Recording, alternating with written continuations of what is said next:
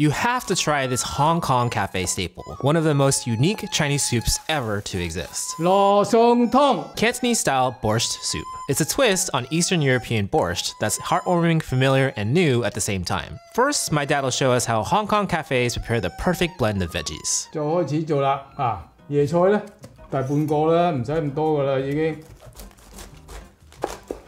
We'll cut the cabbage in half, then cut out the hard core. Then chop into slices lengthwise. 啊，咁得噶啦，切得佢。Then turn 90 degrees and chop into small chunks. Next, we'll cut our celery. 西芹咧，切到啲老嘅佢，擺佢安線上下啦。First, we'll cut off both ends of each stalk. 唔知咩啦，除咗佢，搣開佢有啲根喺度嘅，嗱，得嘛？搣咗呢啲佢，咁切食起上嚟咧，佢就冇渣噶啦，係嘛？呢啲咁樣又係一樣，啊。We'll break apart the stalks of celery by hand, then pull off the exposed fibers as much as possible.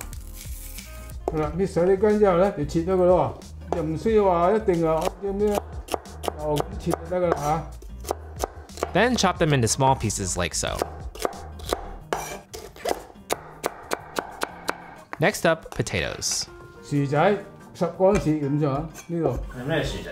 嗱，啲黃肉薯仔嚟嘅，好食嘅呢啲薯仔。嗱，俾啲水濕下張刀，濕咗刀佢就唔會黐到啦，即係話就係咁切得啦嗱。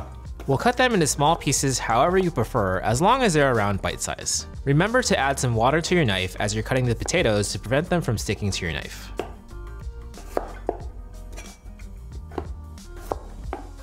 唔一定我按照咩，一定係咁樣切得㗎啦，係嘛？冇規定佢點樣切，你中意點就冇乜所謂嘅呢個切呢個，反正係煲湯煲嚟佢都唔會話好成嚿好型有型喺度㗎啦。紅蘿蔔刨佢。With the carrots, we'll peel them first. 切一嚿得㗎啦，唔一定要咩規矩嘅。Then we'll cut them into small, similarly sized pieces. 洋葱 We'll be using one red onion here. First, cutting in half, then in half again. 就咁得啦。Then rotate to cut into small pieces.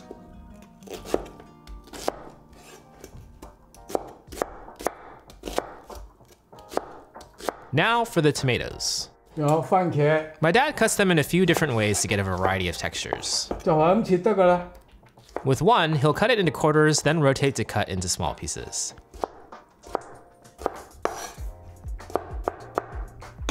With another, he'll halve, then cut diagonally into small triangles. 有型有冇型有就係咁，中意你求其咁切得㗎啦，切碎佢得，煲湯呢個咧我就切粒粒。For this one, he'll dice so that more flavorful juice comes out when cooking. 等佢啲汁濃啲。What kind of vegetables should you use and what should you avoid? 菠菜白菜唔可以用呢個。經典嘅羅宋湯多數係呢個薯仔、番茄、紅蘿蔔、西芹、椰菜，噏得出都係呢幾樣多數嘅。點解唔用白菜啊？白菜呢個湯唔對嘅，味道同佢唔對嘅。菠菜啦，菠菜咪同佢咪唔對路咯。The other vegetable after you boil, they release some taste. Is totally different than this taste. 呢個菜咧，嗱啲薯仔佢煲起上嚟，佢有啲澱粉出嚟啦嘛，煲耐啲至佢好似結啲啲湯啊嘛，啲番茄啊煲出嚟啲卡拿幾靚。點解要兩？呢個係我係落去炒鮮啲嘅，佢個湯呢個濃啲，啲番茄等佢溶得開啲，係嘛？我嘅做法就係咁樣做，你可以咁樣做，可以一齊咁樣做嘅，得我一齊炒嘅啫。呢個咧就辣椒嚟嘅。通常嚟講，呢個羅宋湯係有少少辣嘅，咁我就嗰日咧俾一半落去得啦，唔使俾晒。We'll remove the core and seeds, then cut perpendicularly down the length of the pepper into small pieces. 撈埋一齊就唔怕啦。薑咧就俾一個安閃上下得㗎啦，拍碎佢。We'll smash and roughly cut the ginger into smaller pieces. 蒜頭拍碎佢。Then we'll just smash the garlic. No need to cut. 幾多蒜頭？呢度生粒蒜頭，俾半個檸檬，咪一齊咁樣落去得㗎啦。We have all of these ingredients listed on our blog at madewithlao.com, along with step-by-step instructions and video clips to guide you as you make the recipe at home. 通常好多人咧就用牛肉或者牛尾嚟做，咁我屋企又係唔食牛肉啦，咁我就改用排骨。首先咧，將啲排骨嚟飛水嘅先，用凍水一齊。We'll add 4 to 5 cups of cold water to our wok. 倒啲排骨落去。Then add the meat. 一磅多啲排骨呢度。而家開火下。點解用凍水啊？凍水咧入邊嗰啲包含嗰啲紅色嘅嘢先出咗嚟，咁煲啲湯就會靚啲。嗱，如果你用滾水咧，一下淥死咗，喺呢入邊嗰啲邋遢嘢啲就唔得出嚟咯。一滾之後咧，佢就會有啲泡血泡咁出嚟噶啦。嗱，如果開始啦，開始有啦嗱，嗰啲白色你想出嚟？想用我就話想嗰啲出嚟啦。廣東湯如果加油你咁就。都係要咁出咗水佢，飛水先至煲湯。The foam that comes out while boiling is technically coagulated protein, which we don't want in our soup. 嗱，睇到啊，嗱一滾咧，佢哋啲起晒泡嗰啲就出嚟啦，係嘛？ What kinds of meat are good and what kinds of meat should you avoid for this? 多數人都用牛肉，即係肥啲嘅牛肉，嗰啲牛尾又夠肥，即係牛展。眼中有人用雞髀，因為媽咪就唔食牛肉，我就用排骨，排骨就夠肥。我諗如果講好味咧，牛肉係最好味。呢個湯啊，好似啲越南粉啊，佢哋好多牛骨㗎。咁呢啲個湯咧，你用羊肉得、牛肉得、豬肉乜都得，每一樣嘅味道都唔係咁啊。但係蔬菜就阿羅都係用呢啲菜。如果係用雞肉或者牛肉，係咪個方法係咪一樣啊？一樣做，一樣係咁做。阿羅嘅方法都係咁做，豬肉就咁做，牛肉就係咁樣做。閂慢火啦，等佢滾一滾佢。When the water boils, we'll lower the heat and let it simmer for another 30 seconds before removing the meat. 排骨就啲托肉就已經拉好啦，我就俾佢留起佢。We'll remove the ribs and put them into cold water. 俾啲凍水喺度，擺落個凍水嗰度嚇。點解擺喺凍水啊？喺凍水度咧，沖嗰啲邋遢嘢出嚟啦，洗下佢。Then we can drain the water from the spare ribs. 已經乾淨啦，係咪？好乾淨啦。而家倒咗水佢。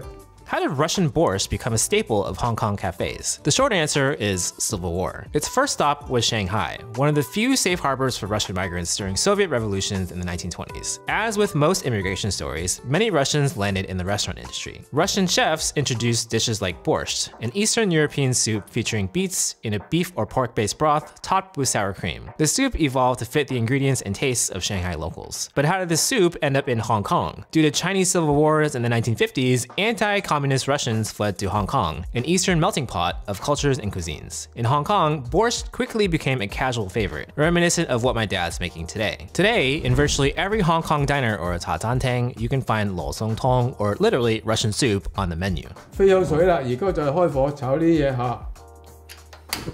We'll heat our wok on high as we get ready to stir fry our ingredients. Make sure your wok is clean and dry for this step. 就收慢火佢先嚇。收埋火佢先炒，你咪避免炒到佢燶晒嗱，嗰啲油少少油夠啦。We'll add a tablespoon of oil. 薑同埋蒜落咗佢先，開慢啲嘅火得㗎啦。We'll cook the ginger and garlic till fragrant, or just 15 to 20 seconds. 然之後洋葱慢火炒得㗎，因為猛火你抽佢會燶晒啲嘢啊啲菜，唔使猛火炒而家。After 20 seconds of adding the onions, we'll add the small pieces of tomatoes. 好啦，番茄俾咗呢啲細嘅先。The next ingredients will also be added quickly, about 30 seconds between one another. 好啦，薯仔同紅蘿蔔。嗱，如果開翻大火啲唔怕啦，因為佢濕，有啲番茄啊點解？ By turning up the heat, we'll cook off some of the liquid so the ingredients don't steam instead of stir fry. 俾埋呢啲番茄落去。Remember to keep stirring the ingredients so all of them stir fry evenly. 芹菜， What do you recommend as a good vegetarian soup base? 湯底一樣係咁樣，你唔落肉啫嘛，你唔落雞撈咯。你知道係番茄味啫嘛，攞番茄味同埋啲其他啲菜熟悉放出嚟嗰啲混合味啫嘛。有肉嘅味道就更加濃，如果冇肉就清啲，冇肉煲翻呢個味道出嚟就冇可能。After adding the celery, we'll add a favorite American condiment. 你睇我俾呢個湯匙啦，好。 炒佢。 Stanley from Patreon asks, do you use tomato paste? 好多人用番茄膏，你咪買番茄膏咗。我冇得係我方便，屋企有咩我就俾咩嘢。番茄膏都用番茄做嘅啫嘛。咁我多幾個番茄，俾多2個湯匙個茄汁落去，呢樣得。俾埋啲排骨落去。 After adding the ketchup, we'll add our spare ribs. 好啦。 Give it a good stir. Then we'll add something to spice it up just a bit. 黑胡椒粉1/4個茶匙，蓋住呢個煲佢。好啦，閂火得啦。Now we'll transfer everything to a large pot. 好啦，倒晒佢落去啦。擺晒落，而家加啲水落個殼，俾一罐雞湯，我梗係俾一罐雞湯落去，增加佢嘅鮮味。 14安士啊！罐雞湯開火，開大火，最猛火嘅，再加啲水落去，9杯水。After the chicken broth, we'll add 9 cups of hot water. 已經煲滾啦。嗰啲滾水係滾㗎啦嘛，搞佢打佢。We'll give it a quick stir to make sure all the ingredients are mixed. 好啦，而家俾埋啲椰菜上去嗬。呢度2片香葉嚇，呢個檸檬。Now we'll add the cabbage, bay leaves, and lemon. 好啦，咁樣就齊晒啦。 How do you time when you add all the veggies so they're not overcooked? 呢個唔使緊張係煮過籠啊！我哋就係想啲菜爛，即係好軟啊，軟又唔得爛啊！番茄肯定要煲到爛啦。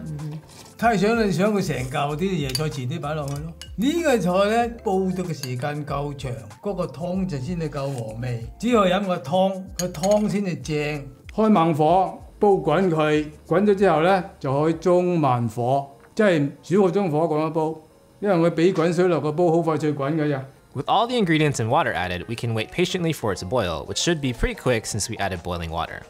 你細路仔有食過？食過，呢都平常嘅啫嘛。不過嗰陣時就冇咁多料咯。你喺大陸唔係成年都有番茄賣。